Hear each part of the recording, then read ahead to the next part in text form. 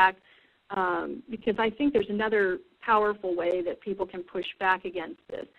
Everyone who supports cutting the deficit, and this includes the deficit doves, okay? This includes progressives who yield ground to the conservative fiscal hawks like the David Walkers and the Pete Petersons.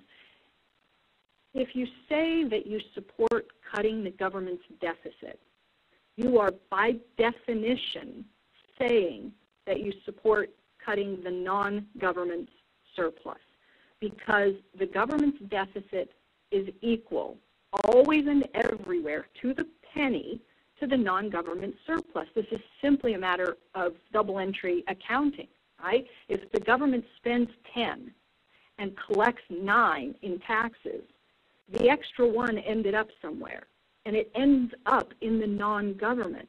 And I don't think that very many progressives would stand up and advocate cutting the non-government sector's surplus.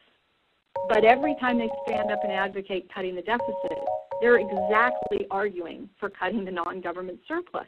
So the government running those huge deficits is what has allowed the non-government sector, and in particular the private sector, to build up the surplus that has helped achieve that deleveraging. It's allowing the private sector to pay down debts because they're accumulating net financial assets as a result of the government's deficit spending.